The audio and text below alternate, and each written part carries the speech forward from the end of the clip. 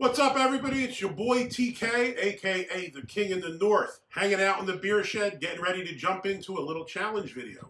Now, recently I saw my man Josh Ellis, the Malted Gentleman, put out a F Winter Challenge. Saw a bunch of the other beer reviewers that I enjoy and follow jump in on the challenge as well. So I know Wayne did it. I recently saw Dave did one today from balmy Florida.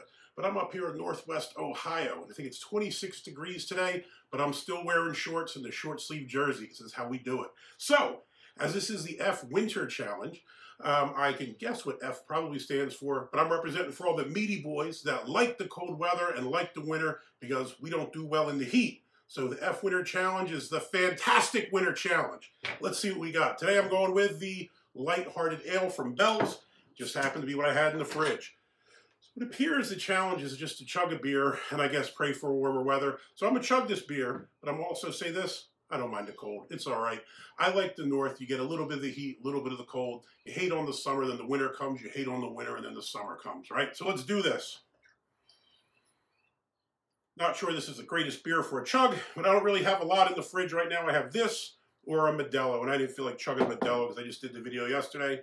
So this is Two Hearted Ale from Bell's. Down the hatch. Cheers, gentlemen.